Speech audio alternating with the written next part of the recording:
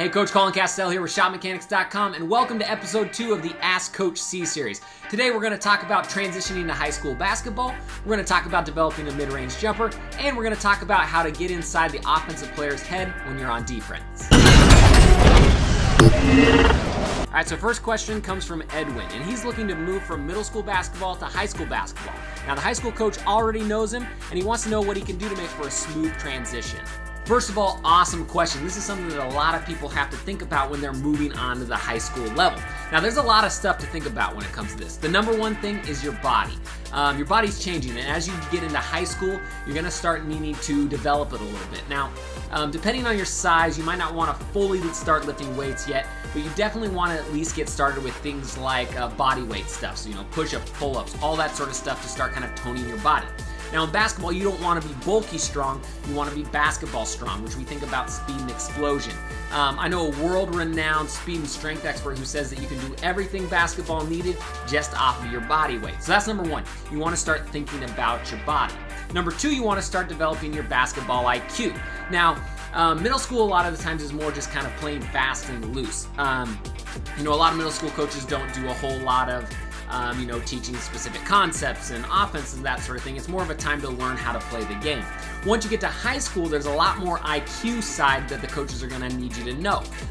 Things like time and score, foul situations, when to, trap, when not to trap, all that sort of stuff. So I would really start developing your basketball IQ right now. You can develop your IQ a few different ways. Number one, just start watching a lot of basketball. So whether it's NBA, college, even high school games right now, start watching a lot of basketball and paying attention to the things that you maybe haven't paid attention to before, like the communication the coach is giving, maybe the analysis on TV. There's a lot of really good nuggets that you can start pick up basketball IQ-wise that will probably help you out. The next thing you got to think about is start being very, very, very comfortable with talking on defense. Every high school coach across the nation loves somebody who can talk on D, and it's something that middle schoolers, quite frankly, are terrible at. So the sooner you learn how to talk on D, communicate, the better that transition is going to be when you get on the high school court. So start learning to talk on D, and that'll help you go out quite a bit. All right, question number 2, Christian asks, hey coach, I'm a pretty good shooter from long range, but when I try a close or a mid-range jumper, it doesn't go in.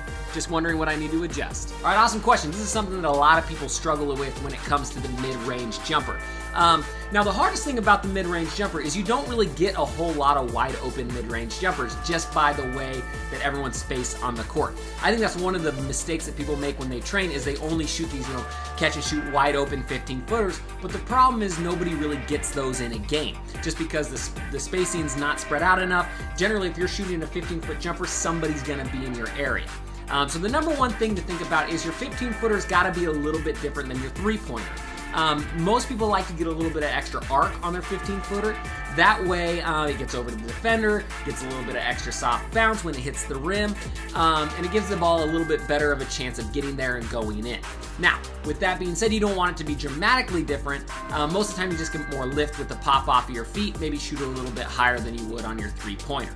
Other than that, it's just about reps, and not only that, but getting good reps with a defender guarding you. So most of the time, if you're shooting a 15-footer, it's probably going to be off of a step back, or an isolation, or a separation, or something like that where you're getting away from the defender. So those are the reps that you want to be practicing. Just catch and shoot 15-footers, probably not going to get those in game. All right, next question comes from Ty Bowder.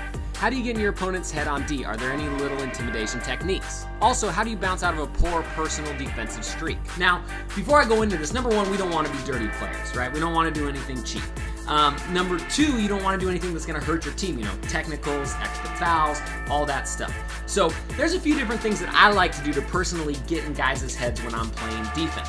So number one, I like to make them uncomfortable. What you want to do is you want to figure out exactly what an offensive player likes to do. After watching them play a little bit, you can figure it out pretty easily. Do they like to drive? Do they like to shoot? Do they like to back you down? When they back you down, is it always a right-handed jump hook? Do they like a step through? These are things that you can probably figure out pretty quick. So the number one thing as a defender is figure out what they like to do and don't let them do it, right? So you want to push them to their weaknesses rather than giving them their strengths. Now, like I said, we don't want to be cheap, but there's kind of things that you can do to push the line a little bit. Little jersey tugs, little tiny mini bumps with your shoulder, your hip, all things to let them know that you're there and you're taking away their airspace. So that's just kind of a little bit of stuff that you can do. Personally, one of my favorite things to do that I found works really, really well is to be a frenemy to them. And when I say frenemy, I mean this. As they get onto the court and you start guarding them, you kind of start being friendly to them. And what I like to do is I like to try to get them to turn on their own team rather than focus their aggression at me. Because a lot of times if you piss somebody off, if you bump them, if you shove them, a lot of people play better when they're angry. So I've seen it before, you know, somebody tries to get in a player's head, they do bump, they do some cheap stuff, all of a sudden that player goes off, right? Because that switch is flipped. So instead, I like to get them angry at their own team. So what I'll do is I'll be kind of friendly, I'll chat them up at the free throw line, you know, I'll joke around with them a little bit, and then what I try to do is I try to get them to turn on their team. So if they make like a nice cut and their teammate doesn't see him and misses it, I'll say something like, "Oh man, that was a great cut, you had me on that one. That was an easy layup if they give you the ball."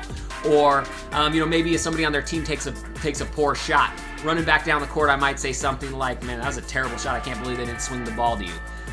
Just stuff like that. A lot of times guys will kind of break down mentally and they'll start being like, "Yeah, why didn't they swing the ball to me? That's crap." And then they start to push the issue a little bit. They start to force it. You know, so there's been multiple times I'll say stuff like that to a guy a couple times down the floor.